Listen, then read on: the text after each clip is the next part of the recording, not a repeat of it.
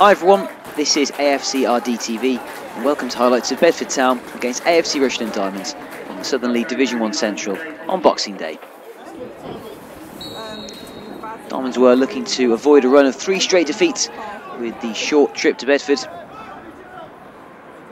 And in a first half of pretty variable quality, it was the hosts that would take the lead. Diamonds couldn't get the ball off striker Moore Diop and Afolobi Obafemi for Bedford, put them 1 goal up in the 18th minute. And the closest that Diamonds got was that shot from Tom Lorraine going well over the bar. And in terms of the first half highlights, that's about it. Half time, Bedford Town 1, AFC Rushden Diamonds 0.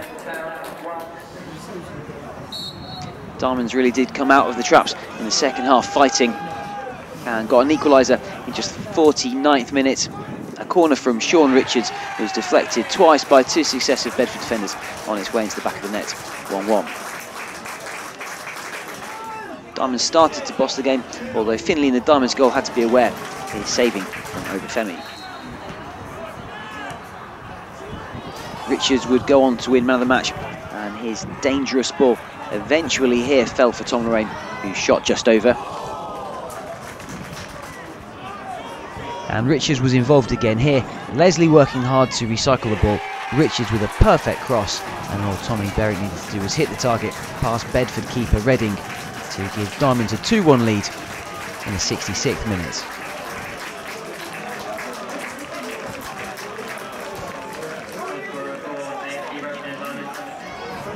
And more chances would come for the Diamonds as they try to wrap things up.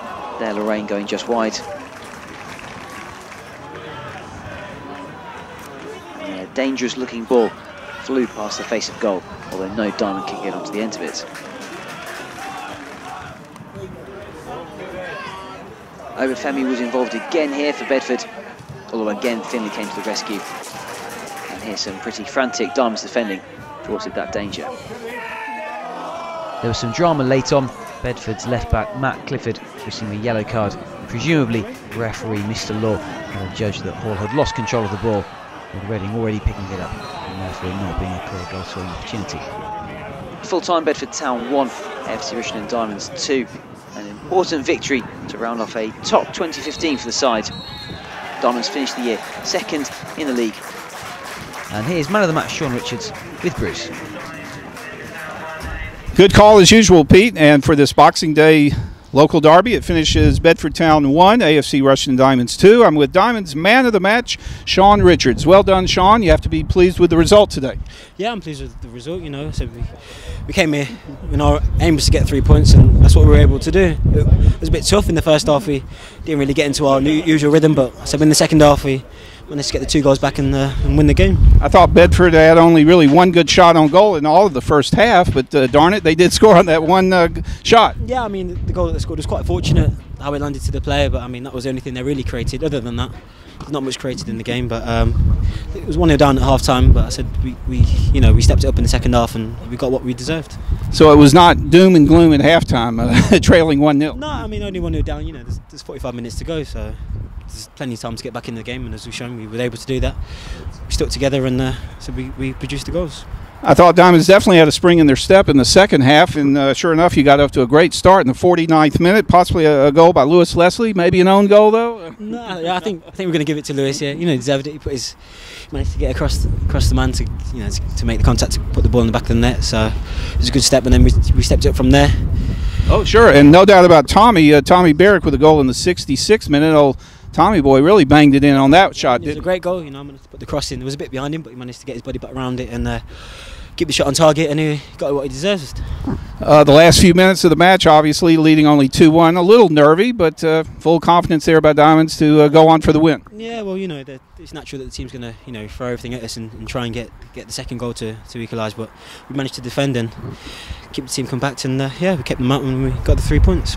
And Sean, on personal note, we're glad to have you with Diamonds. Tell us how it came about that you joined AFC Rushden Diamonds. Yeah, well, you know, I was at Stamford obviously before I came over to Rushden. I was looking for opportunities just to keep playing football. You know, I was out for quite a while, so I just needed to play football and play games, and I wasn't really getting that opportunity at Stamford due to whatever reason. So, you know, I came, spoke to Pixie, and he was happy to to get me on board, and I was happy as well.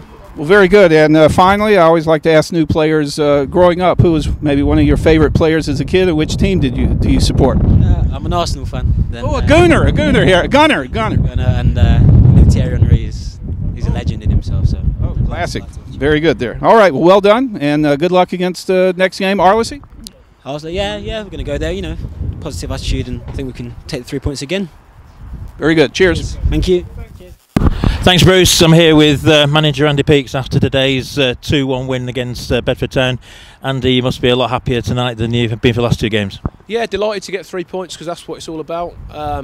Performance-wise, say the previous 2 games, I felt we played quite well and got nothing. Today we've played in spells, but we have got 3 points, and when you read the paper and look at the league, that's the most important thing.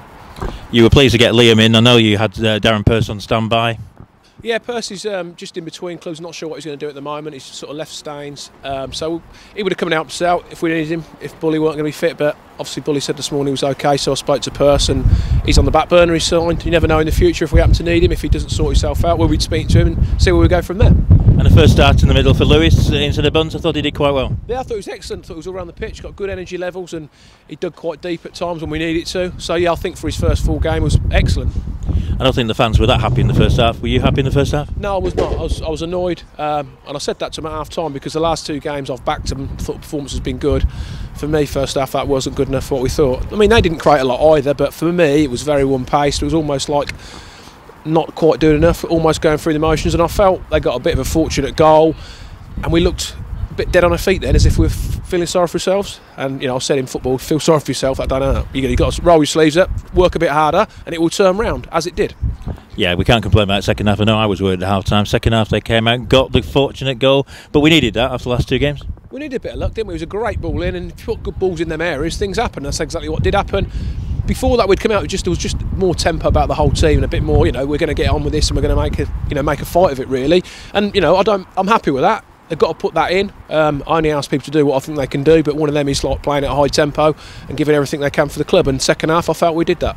That first goal put us on the front foot, and we deservedly got the winner. A great goal from Tommy. Brilliant strike, wasn't it? He thought he'd come alive second half again, made them runs, got in some good areas. Yeah, it was a fantastic finish. But again, we had a little bit of luck to get the ball to him. I don't know, can't quite remember, but other weeks when it's not just dropped, it did then. And you know, over the season it evens itself out. But yeah, I think it was really important we bounced back today, a point at the worst, to get 3 after going a goal down. I think it's brilliant and sets us up again.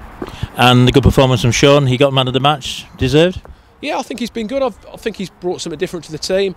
He's been bright in the other games. He's been unfortunate where he's come into a team which has not been playing as well as it can play, so it's difficult, but he's still kept high standards. I thought today was excellent. He's something different.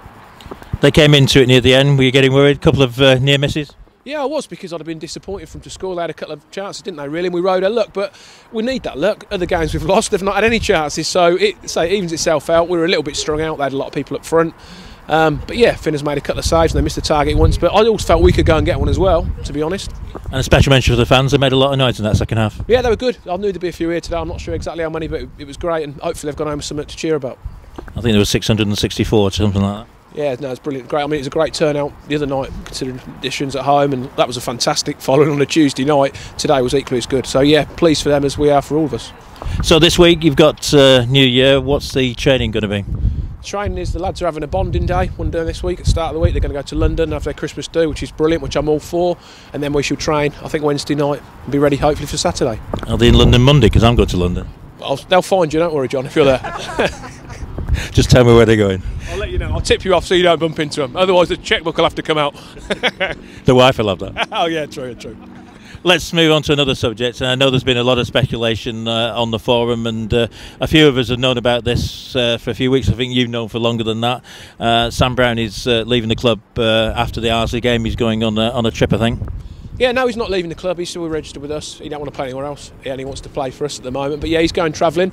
He told me at the start of the season. I respect that. I've left it for as late as possible. I've got a couple of lads in now, Connor and Luke, who can play left back, so they're going to get involved in the next few weeks. But yeah, Sam Brown's epitomised everything about the club, doesn't he? He's come through the youth, he's come back, and he's been outstanding. So whoever plays is going to be hard to fill his shoes. But hopefully he'll go travelling and miss us too much, and he'll come back. Perhaps the start of next season, and I've said to him, you know, whenever he wants to come back, the club's always wanted him back, so he's more than welcome no matter what.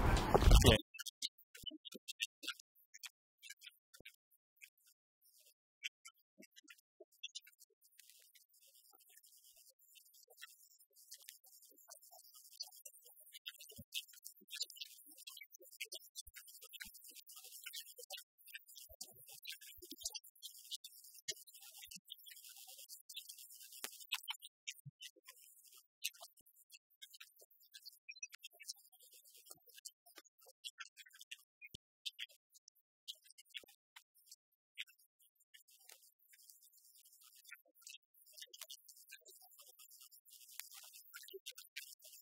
I don't need love.